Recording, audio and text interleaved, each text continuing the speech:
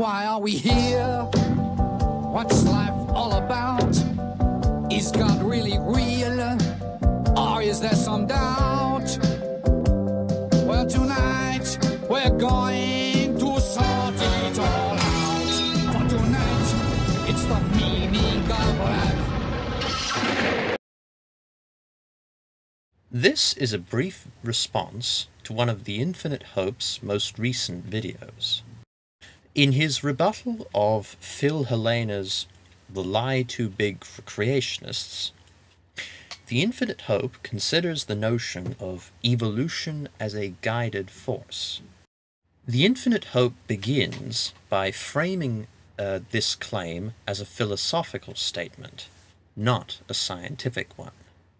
From this point, he then delivers this verdict. Any Christian who believes in evolution must automatically regard this process as a guided one. Though I do agree with the Infinite Hope on some counts, his final conclusion is one I hope to dispel in this video. To the question of evolution as guided or unguided, the answer boils down to philosophy. For atheists, such as myself, evolution is naturally an unguided process.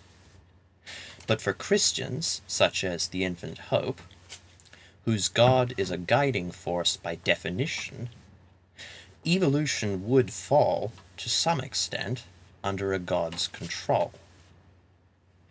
This whole issue is dependent upon very simple attitudes toward God. The notion of evolution as guided is incompatible with atheism, which stresses the non-existence of guiding gods. For an atheist to concede to evolution as guided, you would first need to convince him or her that gods are real. It is not enough, the Infinite Hope, for you to tell me that evolution is guided without confronting the root of the matter, i.e., why I don't believe in a God. Now, the Infinite Hope is correct when he highlights guided and unguided as unscientific in this context. When we engage in discourse on gods and their roles, we stray from science into the domain of philosophy. The term guided, after all, alludes to a god in this scenario. As such, the clearest way of viewing evolution would be to explain the process scientifically, thereby avoiding any misleading philosophy. Even so, philosophy is the only tool with which I may address the Infinite Hope's claims, by his own reasoning. Now that we have a level playing field, I assert that the presence of a god does not automatically render evolution a guided force.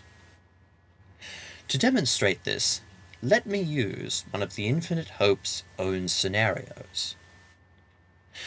The Infinite Hope proposed that God, quote, may have created the amoeba and let it all roll from there.